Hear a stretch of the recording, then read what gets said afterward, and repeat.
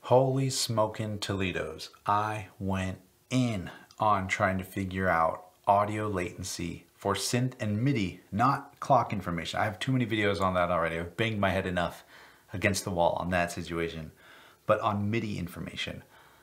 And I think I got to the bottom of it. So bare bones, straight up, there's really only two solutions that I have found that give you 0 to almost no latency. The first one being, you just got to freeze and flatten your track if you're using the external instrument plugin. So in this scenario here, I use the external instrument being sent to the Pro. You know what? Let me put this in geezer mode real quick. Is that too big? That kind of works. You get the idea. So MIDI to Pro 3, audio from what the Pro 3 is plugged into. Very simple setup.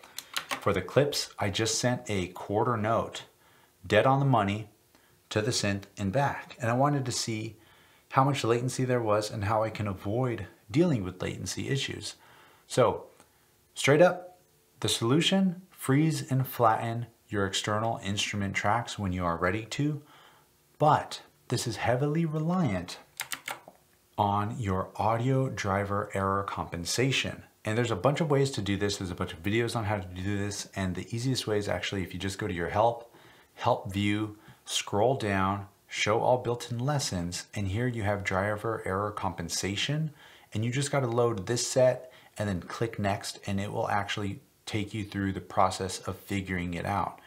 Weirdly though, I did that to a T and I still had issues. So what was weird was by freezing and flattening my external instrument plugins, I still had latency. And I have the proof right here.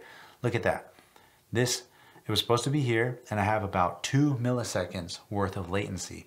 But after I went back and fixed my driver error compensation, so I did that test thing, got it basically down to none, saw that I still had 2 milliseconds, I went into my driver error compensation and actually pushed it up by another millisecond, and it brought it all back to this. Look at this right here, fixed driver error compensation.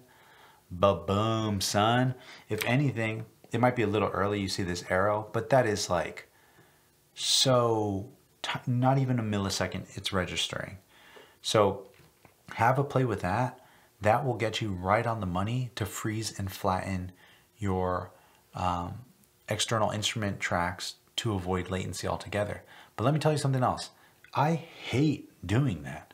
I cannot stand it. And I think it's really, really boring to freeze and flatten stuff because I prefer to play things in.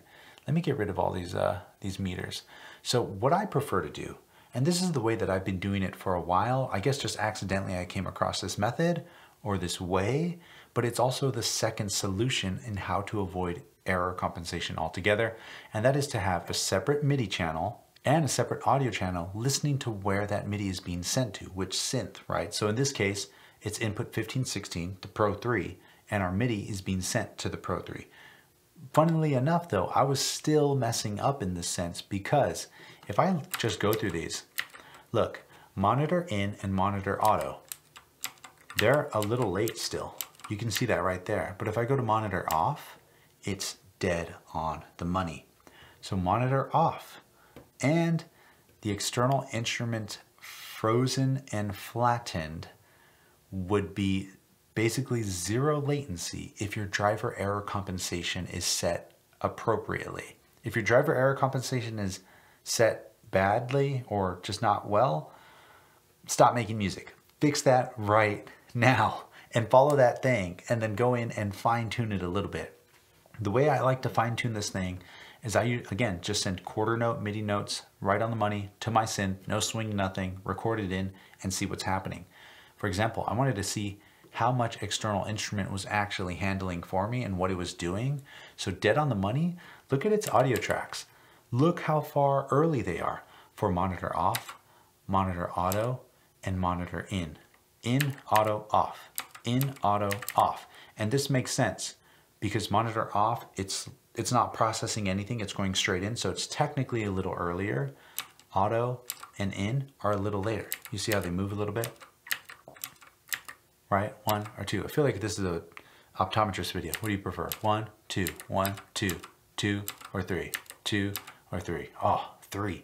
3 is the move. So what I prefer to do, and my favorite solution for handling stuff like this, because there's a lot of videos on this already, right? And I just am a nerd and wanted to really figure out what was happening, run some tests, have a control, and just figure out what the heck is going on with audio latency. I even froze and flattened the external instrument plugin with monitoring in, monitoring set to auto, and off, and I found out you can't freeze it when it's set to off. So I just went way too far with this. But let's say you don't like freezing and flattening, right? Because I don't. I absolutely hate it. It sucks for so many reasons, because you can't record automation. You have to stop everything you're doing. You can't just grab a little segment. And then the weirdest thing is, like, if you have 1 bar loop and then you freeze it and flatten it, it records a 2 bar loop. I'm like, what the heck, what, huh? So my favorite solution is the separate MIDI track with the MIDI information here, and then a separate audio track recording the synthesizer playing. And I usually set it to in, but as I realized, I've been screwing myself over because in gives me latency. Sorry, Spotify. Sorry, listeners. I didn't know there was, 7 milliseconds of latency in my tracks. Nobody's told me yet. My whole world has been shattered. Oops, my bad. But what you can do here, and this is what I used to do, is let's just do this from scratch, right? So I'm going to go ahead and color this one. We'll color it this nice little orange. So I'm going to go back to this track. If I press play here, that's the Pro 3 playing. And this is set to monitor in, right? I'm going to go here, turn this on, lower this a little bit, record on this. Oh, our external instrument's also playing. So I'm going to record this, and let's just see where we're at. So it missed one. Weird. Okay, cool, right? We go and look at our track. I don't count the first one because everything's kind of catching up. If I zoom into this, I can see here immediately, I have about 11 milliseconds of latency. And this latency is because this MIDI track is sending MIDI information to the synth is pressing that note, the audio is going into my interface, and then being recorded into this track. And all of that is causing 11 milliseconds of delay. You can fix this. There's a little D over here, right there.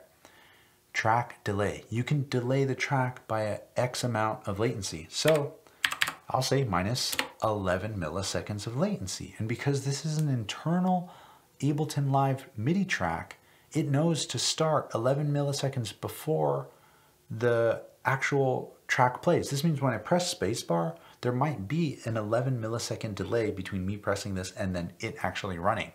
So now that we have 11 milliseconds laid in here, let's go and record another track and see what happens. So if we stop this now, we can zoom all the way into this. Boom, holy smokes. That is more on than I thought it was going to be. I thought I nailed it with that audio driver compensation thing here, but that was slightly early. So this is the way that I've been doing it for a long time, is I'll just say track delay, move it over a little bit. But it's important to remember that MIDI track delay is for note information only. I cannot say that enough. This is for note information only, not clock information. If you're running MIDI to a sequencer like an Octatrack or an Analog Rhythm or a Volca FM or something, that is not handled by this. This is delaying the track's played information towards something else, in this case the Pro 3. If you want to handle clock information, that is here under MIDI ports and the output. Here you can delay the MIDI clock sync delay. And in the same way that I recorded this audio, I would go onto a sequencer, put in like a kick drum or a hi-hat on the quarter notes, record it in, see how far it is by measuring it like this. You see the waveform, you see how far it's off, -6. You go into here and you set this to -6 or +6 if it's early. Very rare if that's the case. Strange, but this is where you fix your clock information. So again, to wrap it up so we don't leave here feeling like we haven't learned anything, because this is confusing. And I think the thing that sucks is there's so many different ways to solve and deal with latency within Ableton Live, but they don't do it for you, which causes even more confusion, because then people are left to, I mean, this is so dramatic, but fend for themselves when figuring this stuff out. And the worst part about it is there's no like really easy ways to do it. I mean, it's current year, you know, like this stuff should in a way handle itself. And in a sense, that is what the external instrument stuff does. But oh boy, but you still need to make sure that your driver error compensation is set correctly, because right now, overall latency is 7.73 milliseconds. I used to try and move this to make sure that it's set as close to 0 as possible. That is not at all what you want to do. I think this is the overall spec of your audio interface's latency. Okay, wrap it up, Enrique. Let's get the hell out of here. Freeze and flatten your external instrument plugins. If you're an external instrument plugin user and you like using that, congratulations. You've been doing it right this whole time. Freeze and flatten that bad boy and you're good to go. You won't have any latency issues. Number 2, freeze. Not freeze.